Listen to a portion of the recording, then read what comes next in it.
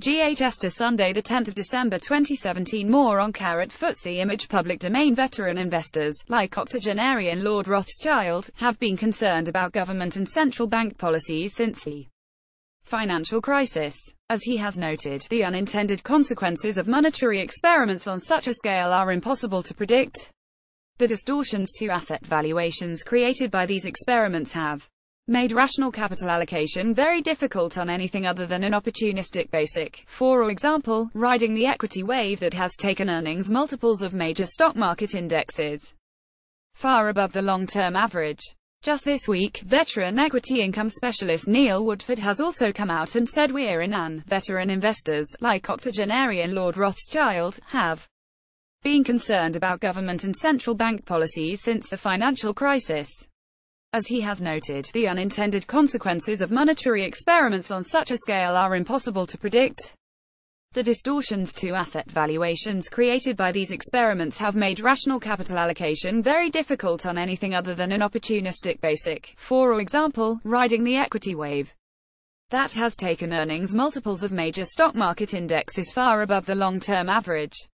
Just this week, veteran equity income specialist Neil Woodford has also come out and said, "We're in an investment bubble."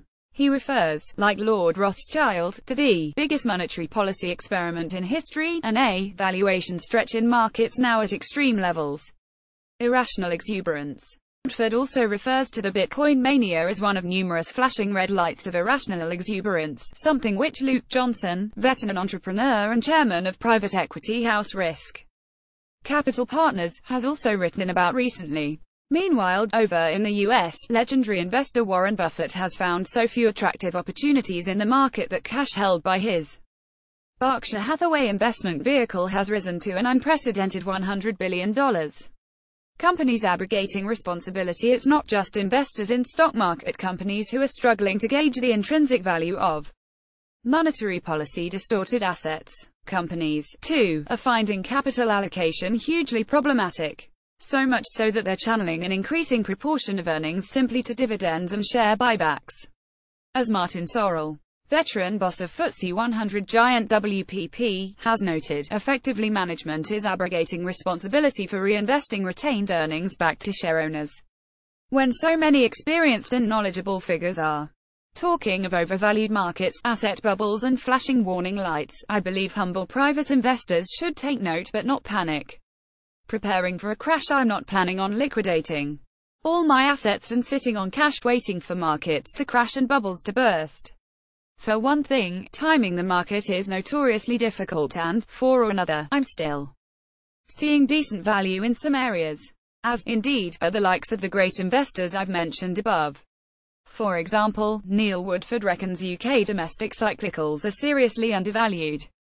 I'm not quite sure I agree with Woodford about that, but then I'm not an equity income fund manager, who has to find somewhere in the equity market to put his fund holders' money. Investors with no restrictive mandate to meet can afford to be more circumspect.